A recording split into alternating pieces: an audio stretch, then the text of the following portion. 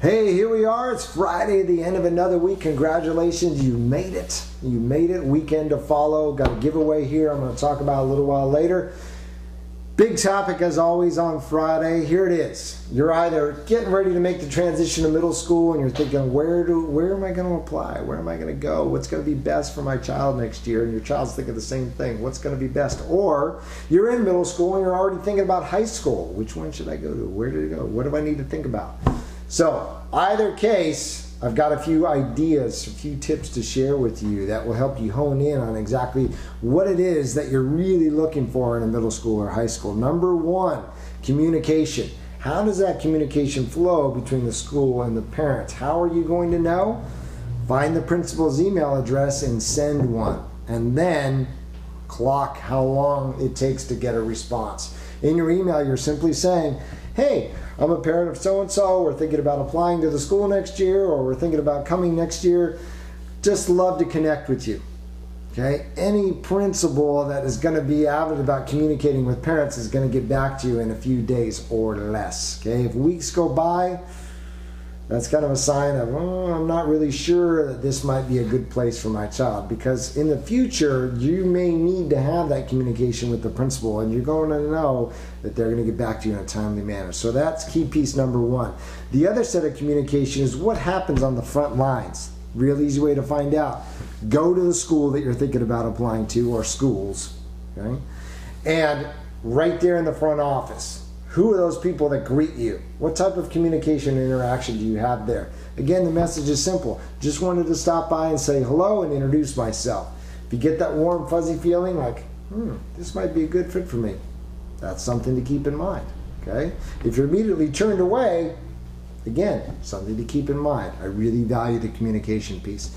Number two thing that you need to be looking for is peer group. Your child needs to have at least a small group of friends. 5 to 7 kids that they know and can get along with. And then the peer group can grow from there. But you've got to send them into some place where they have a few friends. Unless your child is an extreme extrovert and makes friends anywhere they go. You've got to be able to look at your child and decide what's going to be best in that case. But for most kids, a small peer group, it helps. All right? How do you know? Simply ask your child, where are people thinking about going next year? You want to know that they're going to have at least a couple of friends when they get there. Okay. Third thing.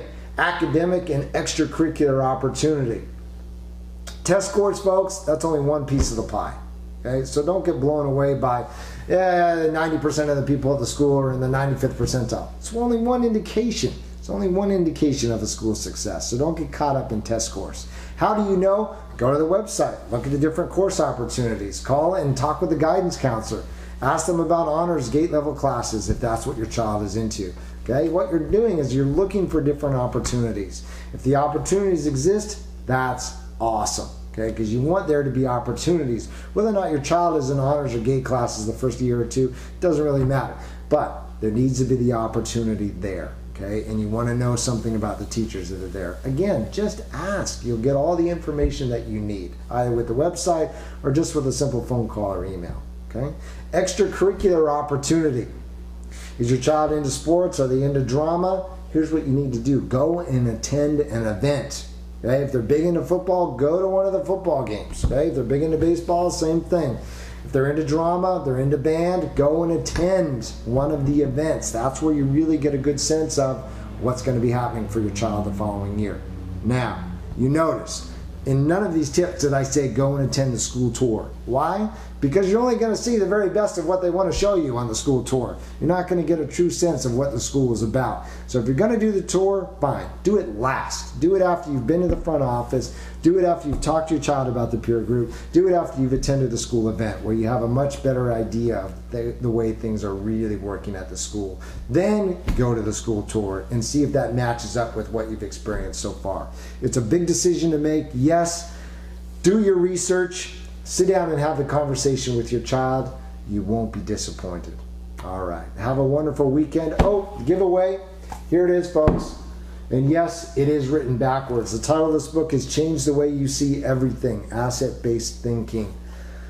I couldn't recommend this book more than any others. Get a charge out of conflict. That's just one of the chapters. Some real positive action steps for moving forward, changing your perception, just real positive ways of looking at what's happening with you and your child. This is yours. Nice, hardback. I'm going to send it to the first person that I get an email from that says, hey, I'd love to have that book. Would you send it to me? It's as easy as that. Send me an email.